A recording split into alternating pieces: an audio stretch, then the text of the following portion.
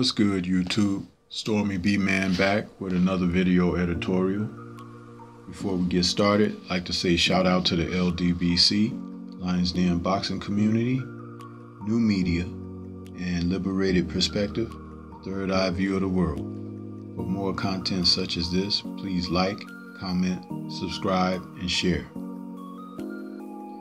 Recently, on one of my Friday night chop sessions with STORMYBMAN, I did a show called Catching the Fade.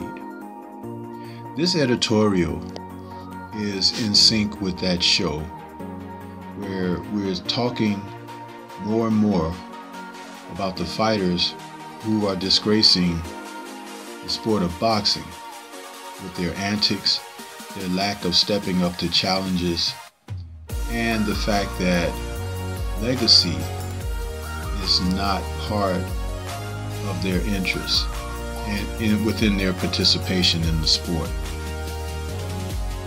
This is all fine if they were to come clean and to tell the viewing audiences and the ones who pay the tickets for the shows that they have no interest in legacy, that they're there to secure a payday.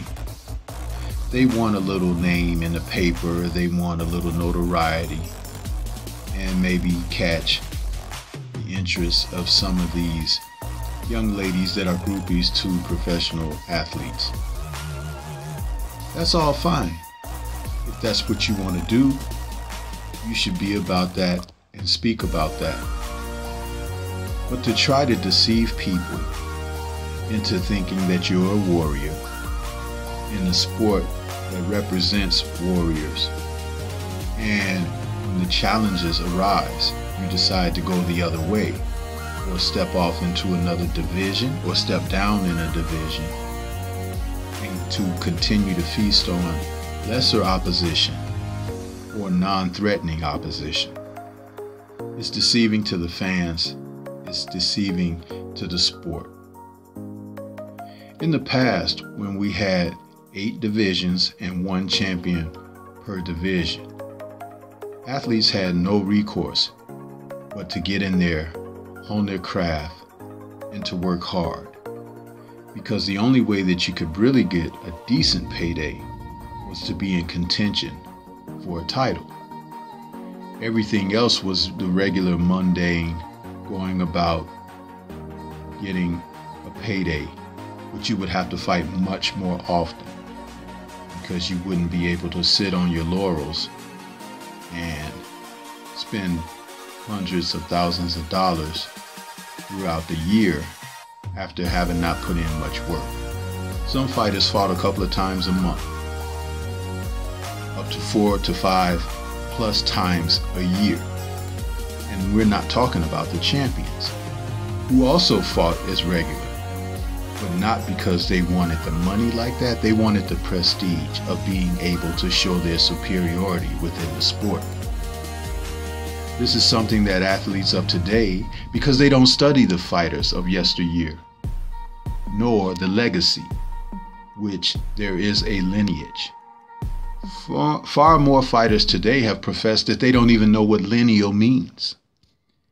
That's a clue. The fact that you have no idea about lineage. So to be responsible within the sport, it's better to know a little bit about the history, so then you can perform accordingly.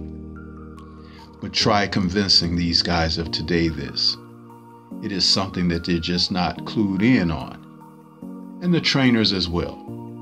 Because a lot of the modern day trainers have no attachment to lineage.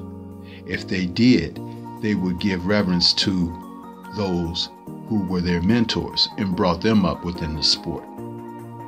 It's something that is right there to be exposed. Freddie Roach, we're talking about people like you. Who was your mentor? Why do we not hear you speak of him? Isn't that interesting? But this is what I have to say about that. Let me know in the comments section. What do you guys think about this? And should fighters be more tuned in to legacy?